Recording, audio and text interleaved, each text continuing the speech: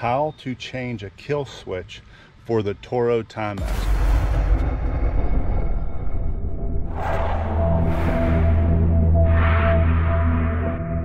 You can see here's where the kill switch goes, and if you run it down here, it's connected here to our personal pace cord. Goes all the way down. It's actually tucked away in here, so they actually tuck it away just to keep it neat. And then it runs here, and we got to take this plate off. Now, how this occurred was property I was cutting had a tilt trailer, real small one, and I went underneath of it, and it must have got caught on here, and I pushed and it popped this out. And when it did, you can see, when it popped that out, my engine was kind of, I guess, idling up and down, up and down. I went to turn it off, and that's when I realized this came out. So as you've seen how I shut it off before, there used to be a little metal piece in there that when you would touch it with a key, it would shut off. So I'm going to get to this and I'll show you how I do it. So here's what I'm going to be using. Ryoby impact driver.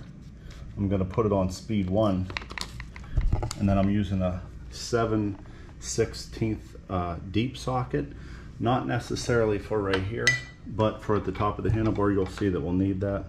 And then I'm using a 5/16 socket for right here,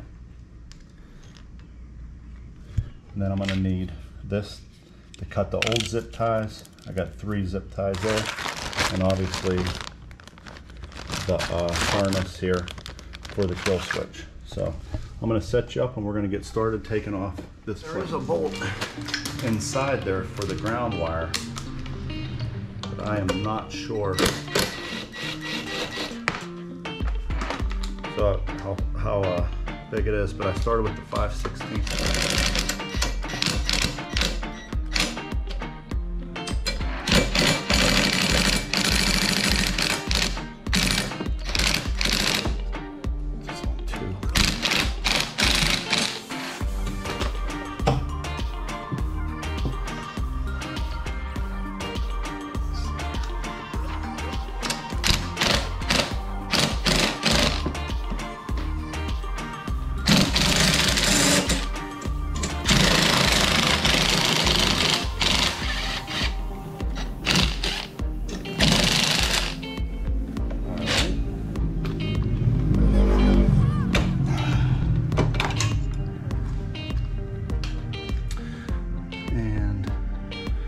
There's that. I didn't realize these were like they are. So that was a 11mm socket. So here's your ground wire. Let me see if that is 5/16, and it is.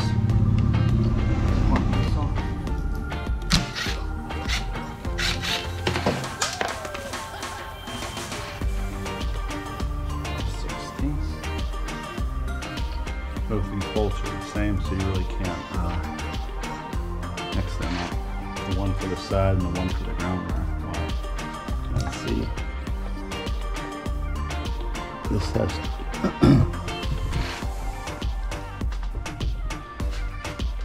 two little prongs on it. Let's see here. Let's see if it spins. Nope, you just gotta open these up. So it looks like you're gonna need a flathead too. Just the pop is open. So I guess these little tabs here catch this rivet right here. So we have a zip tie here that we're going to cut, and then we're going to cut one up here. So let me do that, and then I'll bring you back. Got the zip ties cut. Now as you can see, this thing freely, I can just pull it out of here. But I'm going to replace the whole housing, so we're going to take that off again. We're switching back to the 7/16 deep socket. And you don't need another tool because that's a hex bolt. So when we take the nut off, it shouldn't spin.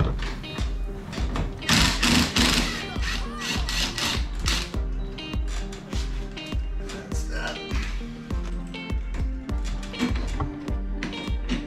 try to keep all this intact here. There's a washer. So, let me grab the other harness.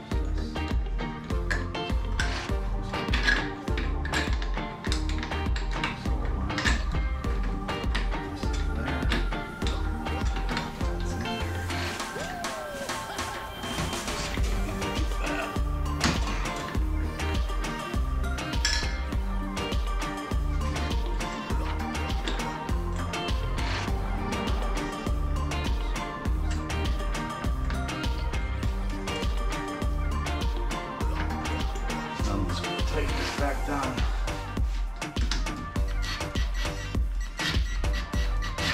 Kind of just fits in. We might have to adjust this a little bit. We're going to see here when we fire this up.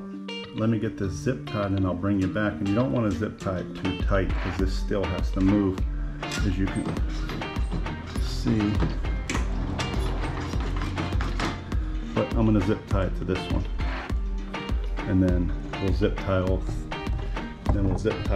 three of these through this hole. And I'll bring you back and show you that. So be right back. Okay guys, as you can see, I zip tied them here and right here, right where they were. So whenever we slide this down, this one's still freely moving. All of them are in this loop. Don't forget to put them through there, down through here, and all of them are zip tied into here. Now we're gonna plug this in to here.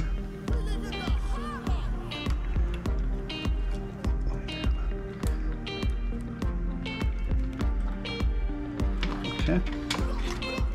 Now we're going to go back around and put the ground wire on. Okay, got my 5/16 back on. And we're going to put this, you do it by hand first. Now there's a flat end. You definitely want this to be on the flat end so it sits flush. If you put it like this, you're going to bend it. So flat end against there.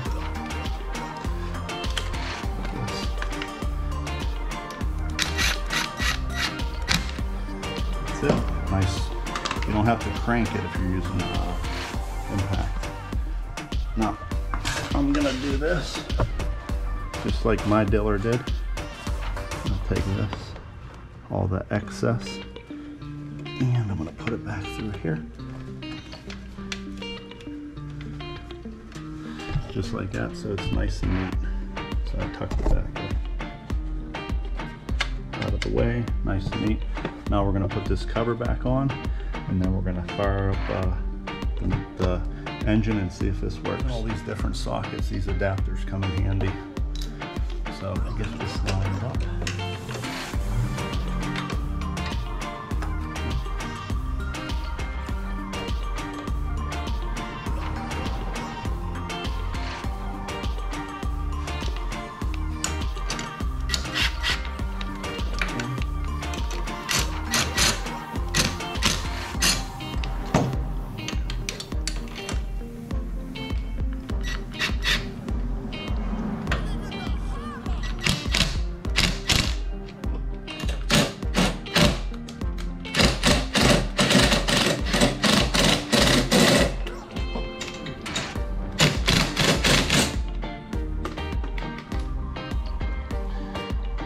Switch back to the 5/16. This is on here. We're going to get this going by hand first.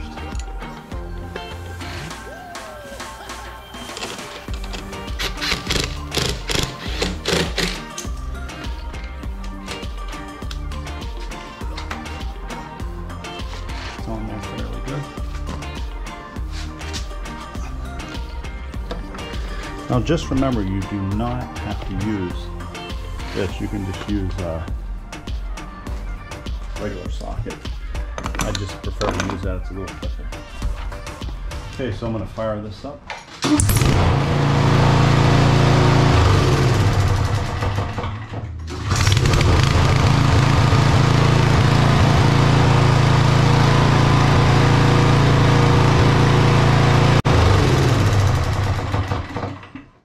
have it. Pretty simple fix. Probably took about 5 minutes, but new switch, zip tied it in the same place with the same 2 wires, ran all the wires through here, hooked it up to here. All you gotta do is take this cover off. You have a 5/16, 11 millimeter. And then this one I just used a deep socket, but I do have to readjust that because that moved a little bit, and I'll do that a little later. But I used the deep socket just in case of that. You don't need another wrench to hold that. So that's it for this one. That's how you switch out a kill switch for Toro TimeMaster. I'll catch you guys on the next one.